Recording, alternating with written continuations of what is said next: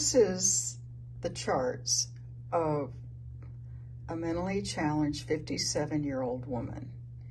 Now, I have been testing her since 2018, and as you can see in that chart below, the historic chart, she had a lot of her issues. She was nutritionally deficient. So when you're in the 4th, 5th, and 6th, that means what you're doing is not working.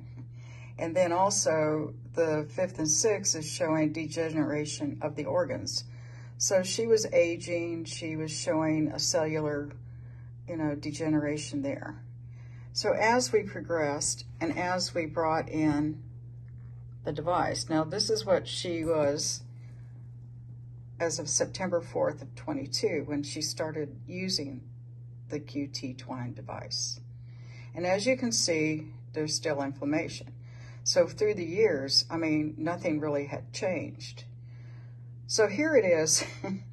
Her last test was in January, and now I tested her last week. And look at where her inflammation is. Look at where most of her numbers are. She has some areas, but not as bad as what she's been through the previous years.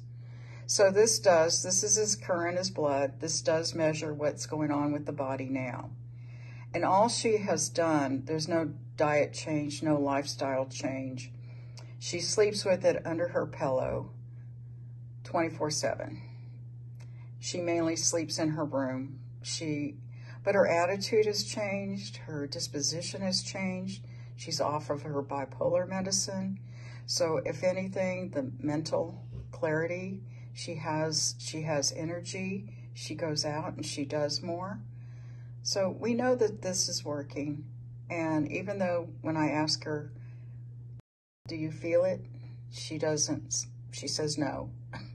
So we know it's working. So this chart really has shown a proof of concept with someone like her who hasn't changed her lifestyle.